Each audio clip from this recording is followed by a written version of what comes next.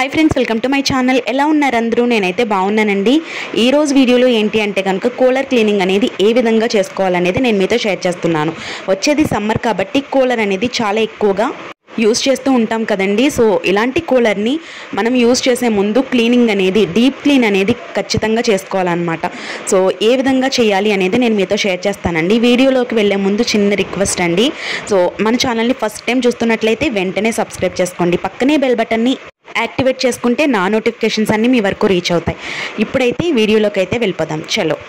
ఎప్పుడైనా మనం కూలర్ని క్లీనింగ్ అనేది చేసుకునేటప్పుడు ప్లేస్ ఎక్కువగా ఉండే చోటకి కూలర్ని తీసుకువచ్చి క్లీనింగ్ అనేది చేస్తే మన వర్క్ అనేది చాలా ఈజీ అయిపోతుందండి. ఫస్ట్ ఆఫ్ ఆల్ మనం కూలర్ని క్లీన్ చేసుకునేటప్పుడు కూలర్కి ఉన్నటువంటి డోర్ అనేది ఏదైతే ఉందో అది ఓపెన్ చేసుకోవాలి. తర్వాత లోపల ఉన్నటువంటి బూజు దుమ్ము అదంతా కూడా చీపురుతో ఈ విధంగా దులపాలండి. మనకి వీల్స్ దగ్గర కూడా దుమ్ము బూజు అదంతా కూడా ఉంటుంది కదా, దాన్ని కూడా దులపాలన్నమాట. సో ఈ ప్రాసెస్ అంతా ఏంటంటే తర్వాత క్లీనింగ్కి చాలా ఈజీ అయిపోతుంది. At the same time cooler కూడా డీప్ క్లీన్ అవుతుందండి. సో కూలర్ని ఈ విధంగా క్లీన్ చేసుకోవటం వల్ల ఎయిర్ కూడా చాలా మంచిగా వస్తుంది. అదేవిధంగా కూలర్కి ఉన్నటువంటి బ్యాడ్ స్మెల్ కూడా మనం తీసేయొచ్చు అనమాట. సో బ్యాడ్ స్మెల్ రాకుండా కూడా చేయొచ్చు అనమాట. సో ఈ విధంగా ఎప్పటికప్పుడు కూలర్ క్లీనింగ్ అనేది ఈ విధంగా చేసుకోవాలండి. చాలా బాగుంటుంది కూలర్ క్లీనింగ్ అనేది చేసుకున్న తర్వాత. ఈ ప్రాసెస్ అంతా కంప్లీట్ అయిన తర్వాత పొడి క్లాత్ ఉంటుంది కదా, సో ఆ క్లాత్తో కూలర్ని అంతా కూడా ఈ విధంగా తుడుచుకోవాలి. సో నా కూలర్కి దుమ్ము అదంతా ఎక్కువగా ఏమీ లేదండి. సో తొందరగానే అయిపోయింది. ఎక్కువగా ఉంది అనుకుంటే కొంచెం టైం అనేది తీసుకుంటుంది ఫ్రెండ్స్. కానీ డీప్ క్లీన్ అయితే ఖచ్చితంగా చేసుకోవాలి యూజ్ చేసే ముందు అనమాట. సో ఈ విధంగా క్లాత్తో ఈ విధంగా తుడుచుకోవాలండి. తరువాత తడి క్లాత్ ఉంటుంది కదా, సో క్లాత్ని తడి చేసుకుని డీప్ క్లీన్ అనేది చేసుకోవాలి. సో మీకు ఎక్కువగా డస్ట్ అనేది ఎక్కువగా ఉంది అనుకుంటే కనుక డిటర్జెంట్ వాటర్ ఉంటాయి కదా, సో ఆ వాటర్లో క్లాత్ని ముంచి మీరు యూజ్ చేయవచ్చు. సో ఆ విధంగా తడి క్లాత్తో ఈ విధంగా తుడుచుకోవటం వల్ల ఏంటంటే కనుక సో కూలర్ అనేది మనకి మరకలు ఉన్నా లేదంటే చిన్ని దుమ్ము డస్ట్ లాంటిది ఏమన్నా ఉన్నా ఈజీగా రిమూవ్ అయిపోతుందండి. సో చాలా ఈజీగా వచ్చేస్తుంది అనమాట. సో తరువాత కాలిన్ని యూజ్ చేసి మనం ఒకసారి తుడిచామంటే ఈజీగా క్లీన్ అయిపోతుంది. సో ఈ విధంగా క్లీనింగ్ అనేది చేసుకోవాలండి. సో మనం కూలర్ అనేది చాలా ఇంపార్టెన్స్ ఇస్తాం కదా సమ్మర్లో.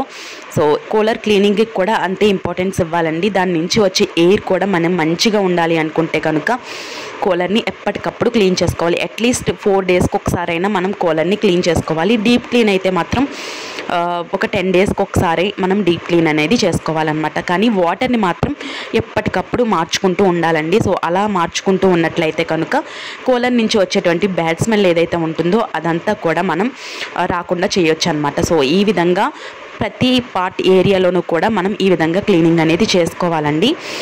సో ఈ విధంగా చేస్తున్నాను. సో వచ్చేది సమ్మర్ కాబట్టి కూలర్ని చాలా ఎక్కువగా యూజ్ చేస్తూ ఉంటాం కదా. సో తర్వాత వచ్చేసేటప్పటికి మెయిన్గా మనం క్లీన్ చేసుకోవాల్సింది ఇక్కడేనండి. ఫ్రంట్ పార్ట్లో మనకి ఈ విధంగా ఉంటాయి కదా, సో ఈ ఏరియాలో మనం క్లీనింగ్ అనేది డెఫినెట్గా చేసుకోవాలి. సో ప్రతిదీ కూడా మనం చూసుకొని క్లీనింగ్ అనేది చేసుకోవాలి. సో కూలర్ లోపల ఫ్యాన్స్ ఉంటాయి కదా, సో ఆ ఫ్యాన్స్ని కూడా మనం క్లీనింగ్ అనేది చేసుకోవాలి. ఇలా 4 డేస్కి ఒకసారి మనం క్లీనింగ్ అనేది చేసుకుంటే ఎక్కువ బర్డెన్ అనిపించదండి. సో ఈ విధంగా చేసుకోవాలన్నమాట. డీప్ క్లీన్ అయితే మాత్రం వీక్లీ వన్స్ లేదంటే 10 డేస్కి ఒకసారి మనం క్లీనింగ్ అనేది చేసుకోవాలి.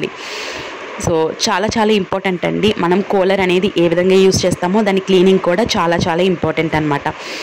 సో నేనైతే ఈ విధంగా కూలర్ క్లీనింగ్ అనేది చేసుకుంటాను.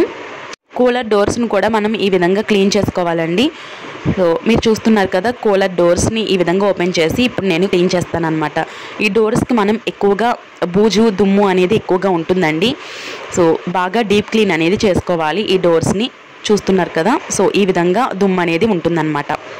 కూలర్ డోర్స్ ఏవైతే ఉన్నాయో వాటిని వాషింగ్ అనేది చేసుకోవాలన్నమాట. సో ఈ విధంగా చేసుకోవటం వల్ల ఏంటంటే డీప్ క్లీన్ అనేది అవుతుంది. మనకి ఎయిర్ కూడా చాలా మంచిగా వస్తుంది. మీరు చూస్తున్నారు కదా ఎంత మంచిగా డీప్ క్లీన్ అనేది అయ్యిందో. సో ఈ విధంగా డోర్స్ని కూడా మనం క్లీనింగ్ అనేది చేసుకోవాలి. సో చాలా ఈజీగా అయిపోతుందండి. ఎక్కువగా దుమ్ము ఉంటే కనుక ఎక్కువ టైమే పడుతుంది. కానీ ఈ విధంగా డీప్ క్లీన్ అండ్ వారానికి ఒకసారి మనం ఇలా చేసుకోవటం వల్ల చాలా ఈజీగా అయిపోతుంది. బర్డెన్గా కూడా అనిపించదండి క్లీనింగ్ అనేది.